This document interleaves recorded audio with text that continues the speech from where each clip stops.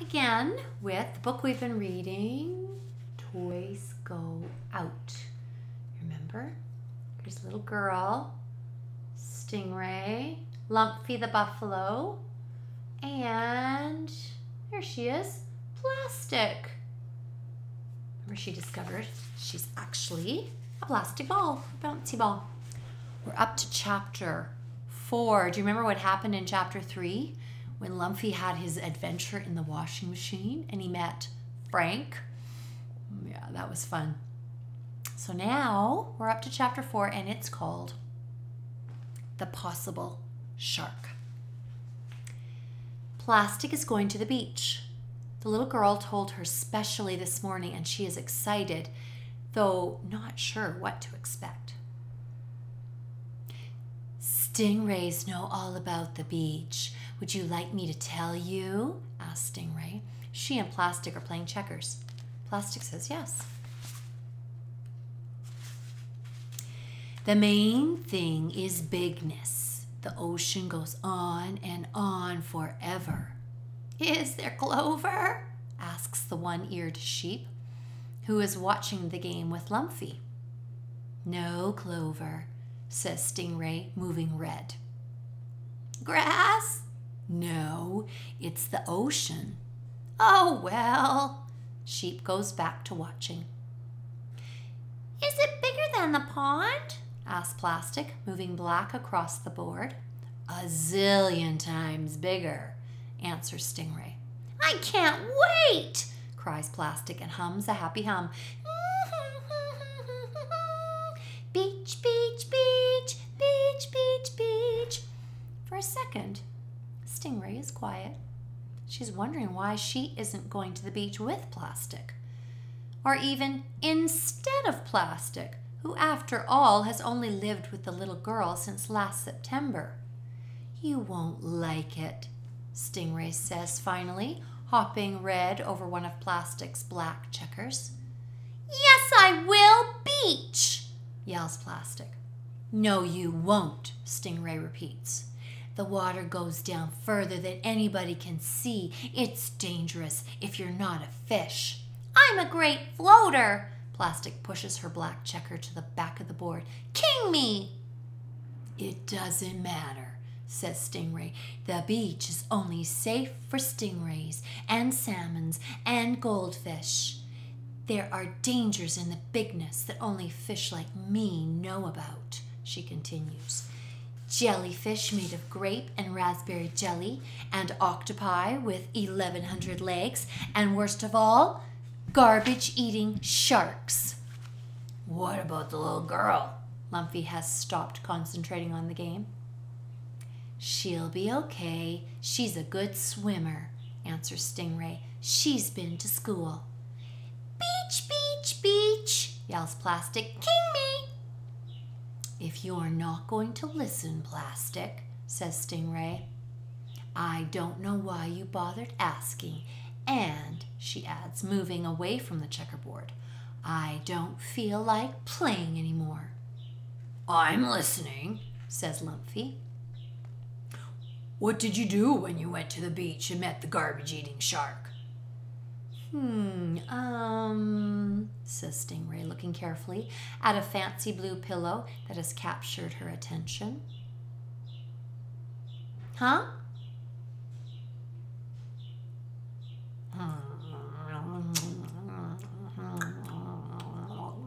Stingray nibbles on a bit of pillow fringe. Hey, did you really see a shark? Asked Plastic, accusingly. Well, mutters Stingray, inspecting the opposite corner of the pillow with great interest. I just know about them, okay?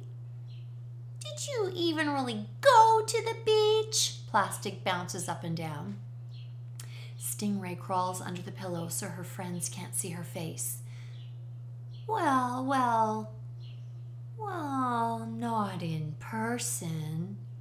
Beach, beach, beach, yells Plastic again, rolling around in circles. Does anyone want to finish the checker game? I have a king. Shut up, Plastic, says Stingray loudly. I hope you go to the beach and never come back. A few minutes later, the little girl packs plastic in a tote bag along with a cotton blanket, sun protection, and some sand toys. Off they go for the day, happy as can be. Back in the bedroom, Stingray has crawled under the blue pillow and won't come out. Why didn't the little girl take me to the beach, she moans. I'm the one who sleeps on the high bed. I'm the one who's a fish. People like bounce at the beach, comforts Lumpy, sitting near the pillow. Plastic is bouncier than you are. Bouncers and floaters, adds the one-eared sheep, nibbling the pillow fringe. What? asks Stingray. Floaters, toy boats, bath toys, go to the beach all the time. Do you think the girl likes floaters better than sinkers? Wonders Stingray. I'm just saying, she takes them to the beach. I'm a sinker, says Lumpy. What about you, sheep? A sinker for sure, says the sheep. All this wool weighs me down. I'm a floater, says Stingray in a loud voice. Are you? asks Lumpy. Wow. I can float as well as plastic any day. Stingray spends the next hour thinking very hard. Truth is, she has never floated in her life. She has never even gotten wet. But the little girl likes floaters, and a fish is a fish, and a fish should swim. What if the little girl sees plastic floating and loves her better than me, she wonders. What if she loves her better and starts to sleep with her on the high bed with the fluffy pillows and sends me to the dump and says, Stingray who? Whenever anyone mentions me. It is a terrible bunch of thoughts. When no one is looking, Stingray sneaks down to the hall to the bathroom. Tuk-Tuk is there hanging on a rod. Hello, says Stingray, as if nothing is out of the ordinary. Don't let me bother you. I'm just going to do my regular floating that I do. Your tag says dry clean only, remarks Tuk-Tuk. So, says Stingray. She puts the plug in the bathtub, turns on the water, and gets in. So that means don't take a bath. I'm a fish, says Stingray. I can float. She sits in the tub, feeling the wetness seep into her plush belly and flippers. No, you can't. Can too. Look at me. Your tummy is still on the floor of the tub. Mind your own business, snaps Stingray. I'm doing my floating. The water is icy cold. Stingray tries to ignore it. She is waiting for her tummy to come off the floor of the tub, waiting for proof that she is a floater. But her tummy stays right where it is. The water goes over her gills, then over her back. It goes over her eyes and covers the tip of her tail. Plastic rides in the trunk of the car where it is very hot. Then the car stops and she is lifted out. The air is fresh and salty. The ocean really does go on and on forever. Plastic can hardly keep from wiggling. She's so excited. The little girl and her parents get their beach blanket and cooler and umbrella set up. They have paperback novels and a portable radio too. The mother wears a baseball cap and a black bikini. She forces the little girl to put on suntan lotion, and the little girl whines. The father runs down to the water and back, yelling about how cold it is. The girl drinks apple juice from a cardboard box, and then Plastic is tossed straight up in the air until she nearly touches the sun. She is rolled through tunnels of damp sand and comes out the other end. She is the center of a game called Keep Away. She is perched on top of a large sand castle. She is tossed onto the surface of the ocean where she floats upon the waves and floats and floats. For longer than she'd like, floating all by herself, and then she is eaten. An animal with musky, wet fur takes Plastic in its jaws with a sudden snap. She can feel the sharp teeth and floppy, warm tongue. The creature makes soft, grunting noises as it paddles out of the ocean and onto the sand. Plastic tries to wiggle free, but it has her tight. Is it a shark? Plastic wonders. Does it think I'm a tasty piece of garbage? The possible shark trots across the sand, wagging its tail. It heads a long way down the beach. Again, Plastic tries to get out of its grip, but it has a good hold. It trots and trots, occasionally poking her with its tongue. See what it is?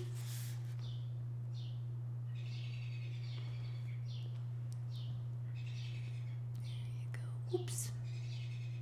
It's a puppy, isn't it?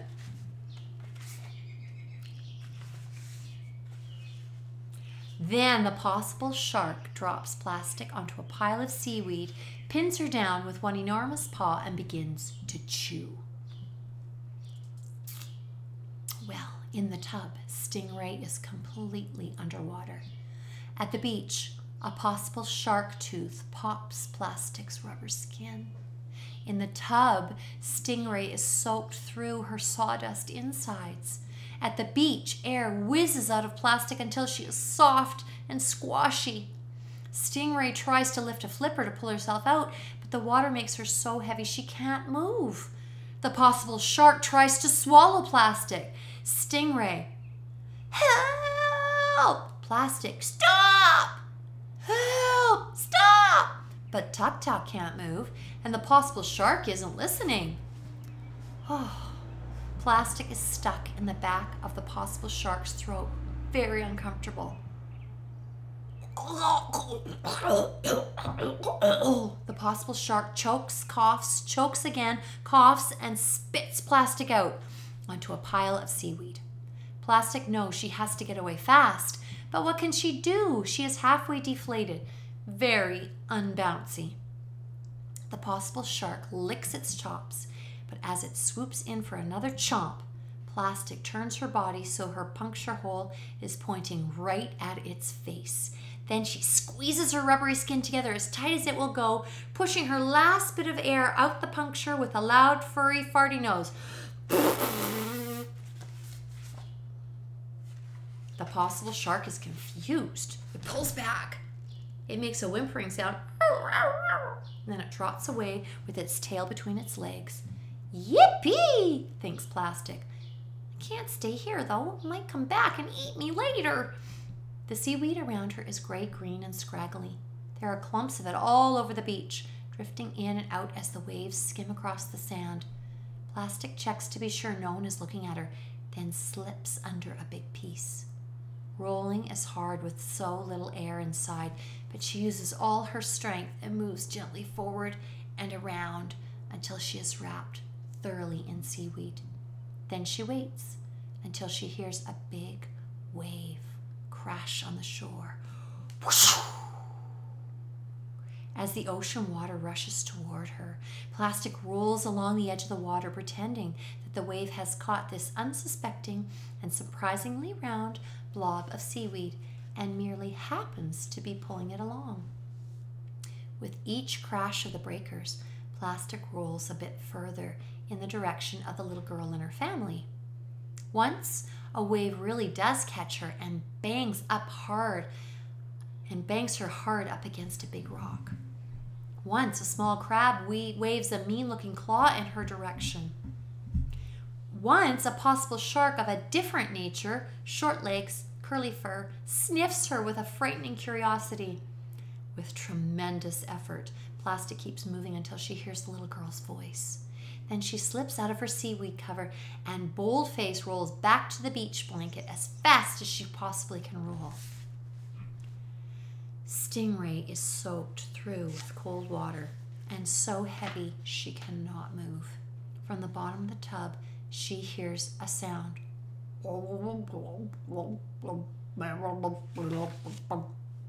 Fortunately, her eyes are on the top of her head so she can see what's above her. Lumpy and the one-eared sheep are sitting on the edge of the tub. The rushing sound of the tap makes it impossible to make out what they are saying. And though she is glad to see them, Stingray can't think how they will rescue her, since both of them are sinkers. After hating her friend all day, she wishes Plastic were here. I was mean to her, thinks Stingray, and now she's gone to the beach and might not ever return. I'm a sinker and a stinker too, and if I rot and drown and dissolve in this tub, it is probably better than I deserve. Stingray hears again, and then silence. Lumpy has turned off the tap.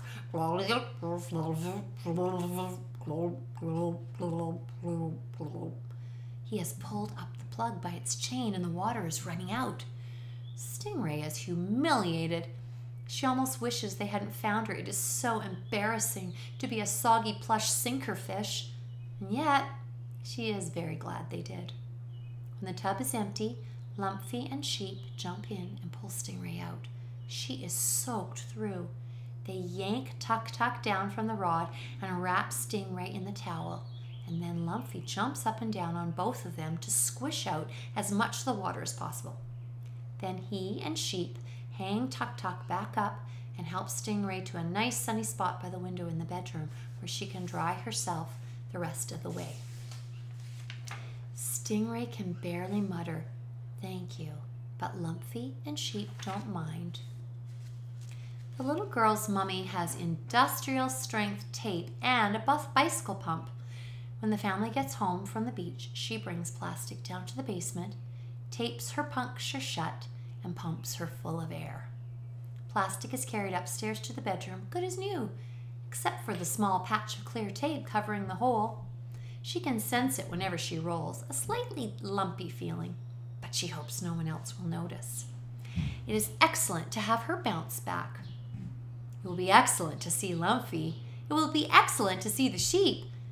It will even be excellent to see Stingray, in spite of the mean things she said about hoping Plastic went to the beach and never came back.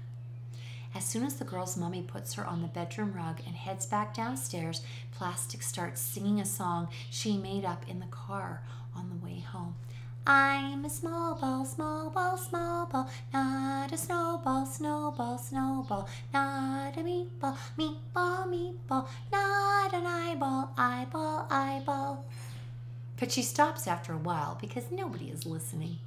Lumpy, Sheep, and the toy mice are all clustered around the rocking horse in the corner, discussing whether or not it would be safe to try to use a hairdryer on Stingray. Lumpy! Cries Plastic. Beach, beach, beach! How was it? Lumpy turns around. Yippee! Cries Plastic. I floated and floated. Did you see a fish? Sharks, says Plastic, with big, long legs and waggly tails. They were running all over. Wow, Lumpy is impressed. Did the ocean go on forever? Forever and ever. Was it much bigger than the pond? A zillion times bigger. Then Plastic spots Stingray all damp on the windowsill. What happened? She's so soggy. Lumpy explains about the tub. Poor Stingray. Plastic remembers how it felt without her bounce, how she could hardly roll, and how she doesn't want anyone to know. She thinks about how Lumpy is not quite a real buffalo, and Stingray is not quite a real stingray, but how she is a real ball and can do all the stuff that balls can do. She feels lucky. Did you know there is more than one kind of stingray? Wonders Plastic in a loud voice, loud enough for Stingray to hear all the way over by the window. I read it in the animal book. She lies. There are water stingrays and dry clean only stingrays, and dry clean only ones are bigger and stronger and much better looking, and they live on land, and other animals look up to them because they know a lot of stuff. Which kind is our stingray, I wonder? Dry clean only, says Stingray in a small voice from the windowsill, feeling a tiny bit proud for the first time in a good while. It says so on my tag. I thought that's so, says Plastic, because you're awfully big and, well, you know so much. There is a pause. It's nice to have you home, says Stingray. Really? asks Plastic. Yes, says Stingray. It was very unbouncy around here without you. That's the end of chapter 4. Whew, I am so glad that Stingray got out of the tub and that Plastic got home from the beach. Seems like Plastic and Stingray have figured out their little fight.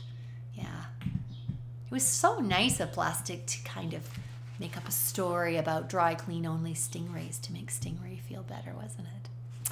Well, I can't wait till we meet back here again for chapter 5. Okay, I hope you have a great day. Go play with some of your toys. Find out what they're up to.